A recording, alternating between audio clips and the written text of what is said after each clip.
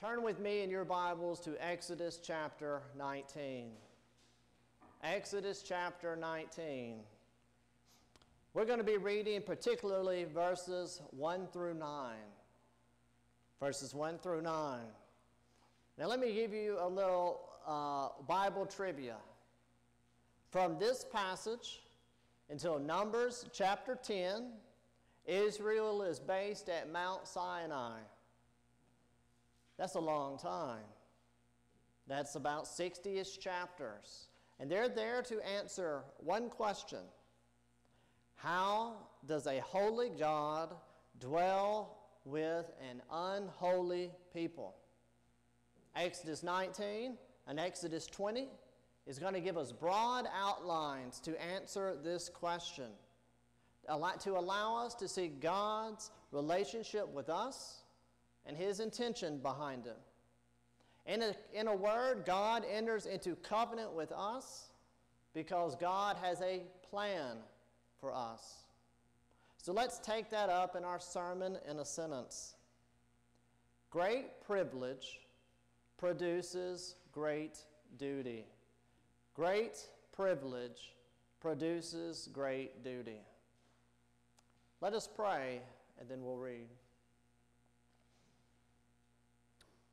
Heavenly Father, what a gift it is that you have given us your word, that you've given us the ministry of your church and of this pulpit to proclaim your word and your promises to us. May we receive it with diligence and prayer and preparation, with faith and love.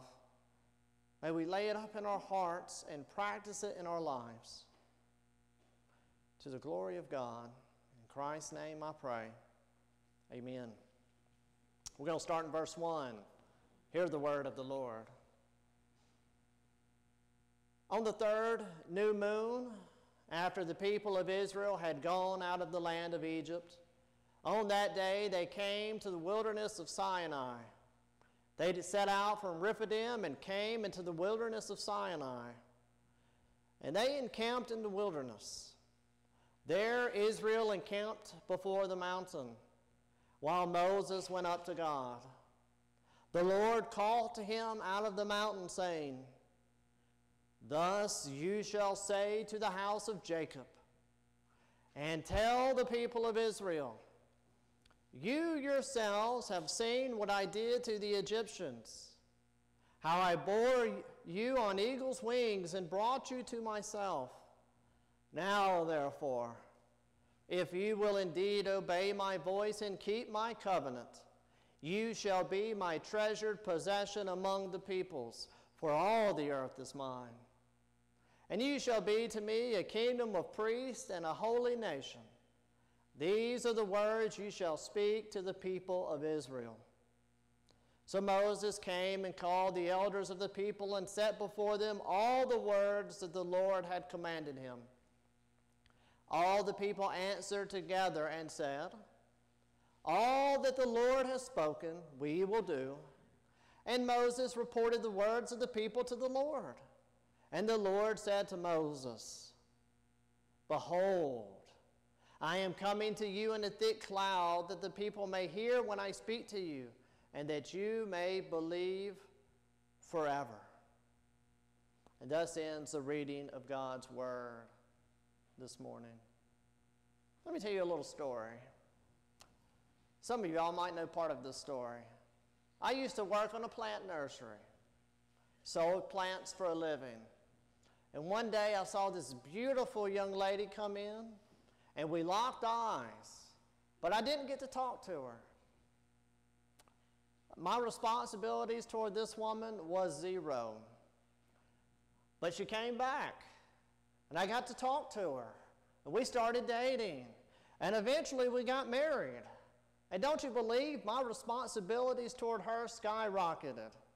This wedding ring means I am duty bound to take the trash out every Wednesday for the rest of my life.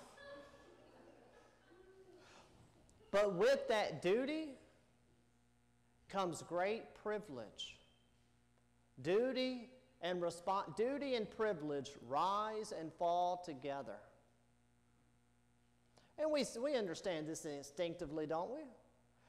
We are more duty-bound to the United States of America than, say, Mexico, because we receive no privileges from Mexico, but we receive privileges from being a United States citizen. And so we have more responsibilities. Now, when we look at our covenant, at our text, we see the same thing. We see a covenant. What is a covenant? A covenant is an agreement with certain promises and obligations. A covenant is an agreement with certain promises and obligations. As I mentioned, reading Psalm 25, the God of heaven has come down and bound himself to us with many great and precious promises. Wow. And connected with this, he lays out obligations or duties to come with this great privilege. Herman Bavinck says it like this: the covenant of God imposes obligations, not as conditions, for we are brought into the covenant by his compassion. But these obligations, these duties, show us how people in the covenant are to conduct their lives. What's he trying to say here?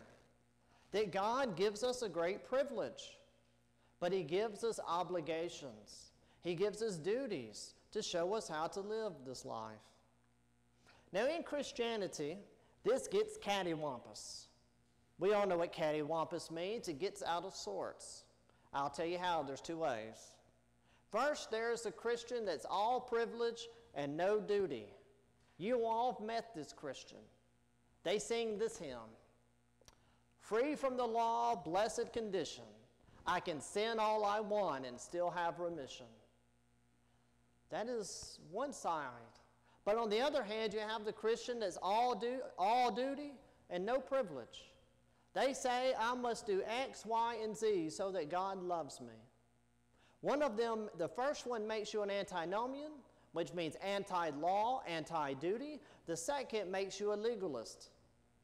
Both of them fundamentally misunderstand God and the nature of God's covenant. God's covenant is where privilege and duty kiss. We must keep these things together. So let's make a very fundamental statement. Great privilege produces great duty. Great privilege produces great duty. What is the privilege that produces duty? And what is the duty that privilege produces? What is the privilege? What is the duty? Let's dive first into the privilege. Why? Because that's what God does. Notice God lays out privileges before he asks of us anything. He gives us three. The first privilege is that we are purchased. God says, you have seen what I did to the Egyptians. This is what we call a historical prologue. It tells us how the two parties come together. I like to illustrate it like this. You go to a wedding, and usually the bride and groom have a table with pictures on it. And it starts way out here. And you have pictures of them as babies. And then in kindergarten. And then in middle school. And then high school. And then when they met. Those pictures are describing how they came to know each other. How they came to be in a relationship. In the same way, God is reminding them. Do you remember where our relationship started? Do you remember when I redeemed you from the affliction and oppression of Egypt? You see, at that point in time, Israel had no way out. They were digging a hole, and the walls were caving in. And around them, the air was getting thin, and they wasn't digging it. But then God came, and he saved them. They never experienced something like this before. They had never been able to call a place home before God. And in a moment, he washed away the reproach of Egypt. The yoke of slavery was gone. Their redemption was accomplished. He had purchased their freedom. Now remember, Redemption is a term the winners use. Pharaoh was not redeemed. Pharaoh was condemned. Israel was redeemed. They were God's chosen people. Repeatedly, God says, I will redeem you. I have redeemed you. What God is telling them is that he saved them from judgment through judgment by purchasing their redemption. Doesn't that picture our relationship with Jesus Christ? We were saved from God's judgment because Christ bore our judgment and purchased our redemption. We are a people purchased. Privilege number 1. Privilege number 2, we are preserved. We are purchased and we're preserved. I love how God says this. He says, you have seen how I have borne you on eagle's wings and brought you to myself. Now get the imagery here. You got an eagle sitting on top of a cliff, and mama bird gives the baby a little nudge, and the bird flies out of the nest. And as the fledgling bird is on his way to becoming a pancake, mama swoops down under him and carries this bird back to the nest. She carries the bird to be back with herself. Isn't that an absolutely beautiful picture of God's preservation of us? The psalmist says that if the Lord had not been on our side, let Israel now say, if the Lord had not been on our side when people rose up against us, the flood would have swept us away, we would have gone under the raging water. God preserved them. When they had no water, boom, God provided water. They had no food, God provided food. When the Amalekites attacked the weakest people of Israel, boom, God defended them over and over. If the Lord had not been on their side, their goose would have been cooked. And don't we see this today? There's a story of David Brainerd, the missionary to the Indians. These Indians come, tomahawks in hand, and they open the flap of his tent, and they see a man on his knees praying. And a rattlesnake goes across his feet. He was in some intense prayer. And the rattlesnake rears up to strike David. And all of a sudden, the rattlesnake lays down and moves on by. And when the Indians see this, they say, he has been preserved by the Great Spirit. So when David Brainerd comes to this Indian village weeks later, he is honored when he expected to be killed. Why? Because they had heard the reports of how God preserved him. God preserved his worker for such a task. And what about us?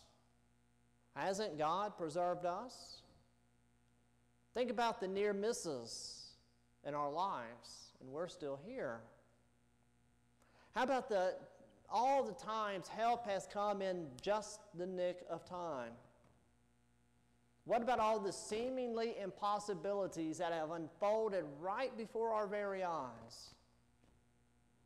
Has not God preserved us for such a time as this? For such a work as this? With this great privilege comes a great duty. But let's think about the third privilege. We've been purchased, we've been preserved, and we have been possessed. We have been possessed. God says, you are my treasured possession of all peoples. All the earth is mine. Abraham Kuyper was a pastor, theologian, and prime minister, and he makes this comment. There is not a square inch of this entire world where Christ does not look at it and say, mine. Now, as much as I want to affirm that statement, there's a special way in which God looks at his people. at his church, and he says, mine. It's the age-old dilemma. What do you buy a man that has everything? We deal with this problem every year. For God, who has everything, he purchased a people. Christ says in the book of Ephesians that he loved the church and he gave himself up for her. She is his possession, his bride, to be purchased at such a price, to be preserved at such a cost, to be possessed by such a God. It leads us to sing with Samuel Rutherford, I am my beloved's, and my beloved is mine. He brings a poor, vile sinner into his house of wine. If we are God's most treasured possession, will he not give us all things? Will he not bring us into his house of wine? Will he not fill us with more joy and peace than when the world's grain abounds? Will he not ensure that we dwell with him forever? Not just in heaven, but right now in the midst of this world. I mean, listen to me for a minute. We all know old men with old cars or big trucks that refuse to get them dirty, but they wash them every weekend. Why? It's their treasured possession. They care for it. Now I want you to look at us. If we were trucks, God takes us off-road sometimes, doesn't he? We're busy. We're busier than a moth in a mitten. And guess what? We are God's treasured possession. He takes great care of us. I've been just amazed at the weather recently and how beautiful everything is budding out and blooming. And I look at the care that God gives this world, and it pales in comparison to the care God has for us, because we are his treasured possession. But there's a problem, isn't there? God purchased us, God preserves us, and God possesses us. If we were trucks, we would all be a lemon. We don't just have a problem, we are a problem. We sin, we fall, we fail, we make mistakes. Don't we see this in Israel? Moses says, if I can paraphrase, all right, Israel, you heard what God has said. What do you think? And Israel says, no problem. We got it. How'd that work out for them? Need I remind you of the golden calves? And I'm not talking about the golden calves in Exodus 32. I'm talking about the golden calves of Jeroboam, when he put golden calves in Dan and Bethel. Like he didn't see how that worked out in Exodus 32. Like he didn't learn his lesson. And don't we do the same things? We find ourselves stuck and plagued with the same sins of our youth. The same perennial temptations occur over and over again. It never fails me how many times we start a conversation like this. Well, I should have. Well, I knew I should have done that. We start a lot of sentences with shoulda, woulda, and coulda. We say these things to our spouses, to our parents, to our friends and families, and we say these things to our God because we sin, we fall, we fail. But does God fail? Does God's faithfulness depend upon ours? You see, my friends, I do something with my child that my wife does not approve of. I like to spin her in circles. That's the thing that fathers do that make every mother squeamish. Because what they see is that kid is barely holding on. She's going to go flying across the yard any second. But what's important is not the grip of the child, it's my grip. It's Daddy's grip. In the same way, we look at the covenant and we go, God, I have blown it. But what is important is not our faithfulness. It is his faithfulness. We were purchased, we were preserved, and we are possessed by his faithfulness. Paul says, if we are faithless, he remains faithful, for he cannot deny himself. Even in Jeremiah 14, Israel looks at God and they go, God, we have blown it. We have sinned. We have broken our end of the bargain. We have broken your covenant. But then they say this wonderful line, but Lord, remember and do not break your covenant. Lord, be faithful when we are not. And the Lord has been faithful. He sent Jesus Christ to us who fulfilled all the ends of the covenant that we have dropped the ball on. And he bore our punishment. Peter says that we have been ransomed, that we have been purchased from the feudal ways inherited from our forefathers, not with silver and gold, but with the precious blood of Jesus Christ. As Bernard of Clairvaux says, you have loved me more than yourself, for you did lay down your life for me. Isn't it a great privilege to be loved so faithfully? Now we find ourselves back where we started, don't we? Great privilege produces great duty. And you may say to yourself, well, if God's going to be faithful, well, I could just sin all I want and still have remission. Well, that's not how it works. Peter says you have been purchased from the feudal ways of your forefathers. That this God who has purchased, possessed, and preserved and possesses you will sanctify you, that he will make you willing and able to rise to this great duty. This privilege produces something. It produces a duty. What is this duty? Well, God says, you shall be a kingdom of priests and a holy nation. We are to represent God to a lost and dying world. And this world is lost and dying. He says we are to be a kingdom of priests. Every believer in the New Testament is a priest. So what does that mean? It means that our duty comes down to what we do with our lives. Our duty comes down to what we do in our lives. God has set us apart, not stowed us away. Our mission is to proclaim the excellencies of Jesus Christ and to pray for this lost and dying world. This duty requires intentionality, purpose, and execution. We must know, we must care, and we must do. We must be a light into this world.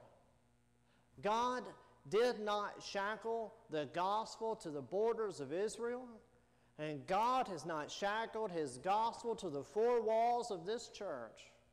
God has called us to be a kingdom of priests, a light unto the nations. It means praying. It means pursuing. Who are we praying for that does not know Christ? Surely we know somebody. And who are we pursuing? Who are we bringing the word of Christ to? Someone once told me a line by Frank Barker that said, sometimes you've got to love people long enough for them to ask why. Who are we praying for and who are we pursuing as a kingdom of priests? But not only are we a kingdom of priests, we are a holy nation. Our duty is not just with what we do with our lives. Our duty involves how we live our lives. God's going to spend 60 plus chapters describing how a holy God dwells with a holy people. The answer? We've been brought into God's holy presence, and our lives are to reflect that reality. In a word, God says, you will obey my voice and keep my covenant. As our own catechism says, What is a duty that God requires of man? The duty which God requires of man is obedience to his revealed will. You go on the Autobahn in Germany and the speed limit, I think, is 81 miles per hour. I dare you to drive 81 miles per hour in front of my office and see what happens. You see, the revealed will of Raymond and the revealed will of Germany are two different things. And we are to live in accordance with the revealed will of whose nation we belong. Our citizenship has consequences. Liberty has limitations to be expressed in obedience and worship. Peter says, look, put away all malice, slander, envy, deceit, hypocrisy. These belong to your forefathers. You have been purchased, bought with a price. Don't act like those people. You are God's people. Our peoplehood has consequences. If I could be very blunt for a moment, God did not go through such great lengths to purchase, preserve, and possess us that we could act like hooligans on earth and saints in heaven. God calls us to act like saints now, to be a holy nation. If we look like the world, talk like the world, and walk like the world, guess what? We're probably the world.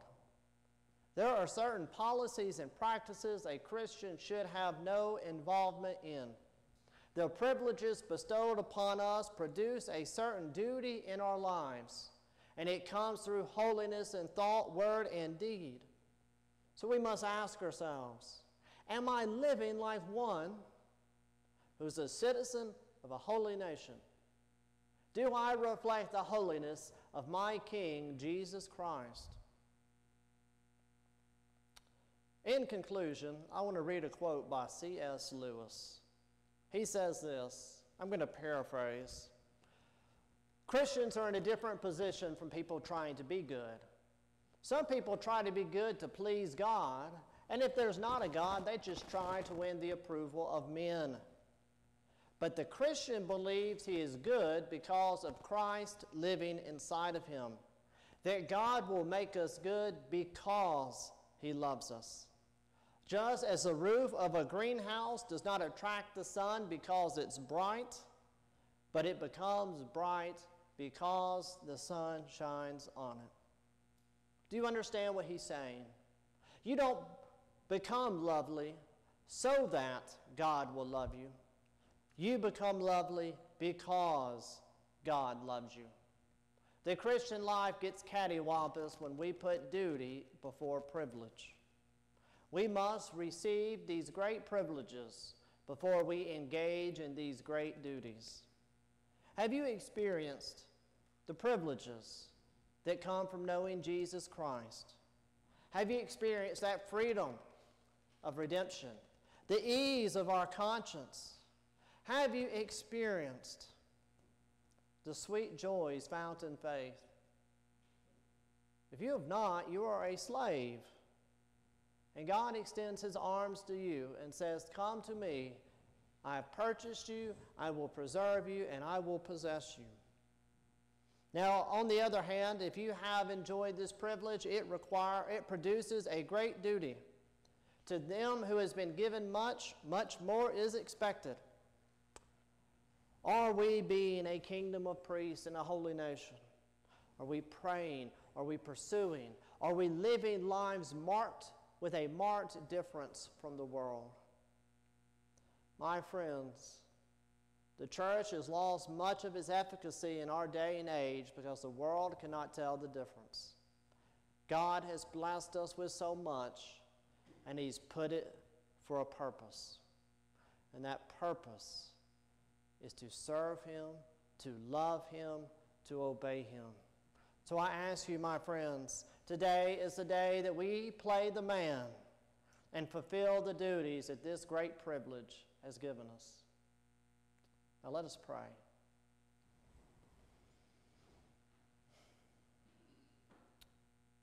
Heavenly Father, you have called us to a monumental task, but that you have promised us that you would sanctify us, that you would strengthen us by your Spirit, that you would will and work in us until that great day when Christ returns. Father, will you work in us today, that we may shed your light to Raymond and around the world. Father, we ask these things in Christ's name. Amen.